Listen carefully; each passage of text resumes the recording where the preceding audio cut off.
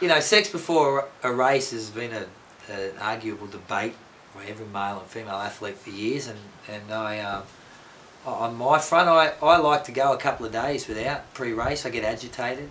I think that agitation is good for many guys. I think that it you know what it's like as a guy after a session every now and then. You're like, stuff it. I can't be bothered doing anything, and I don't want that mindset. I like that agitation. I also like annoying myself with depriving myself of things that will agitate me that I can unleash on race day.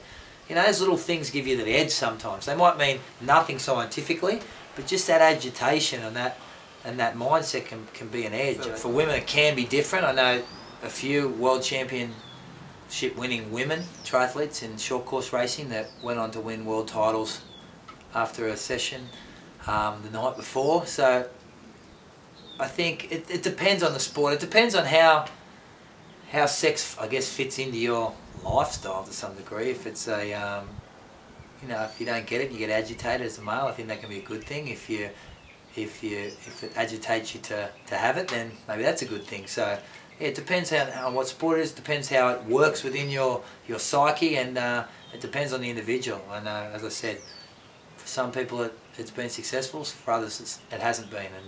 And I'm all for abstinence for at least a couple of nights, for no other reason than I feel like I want to punch heads in, and that's a good thing come race day.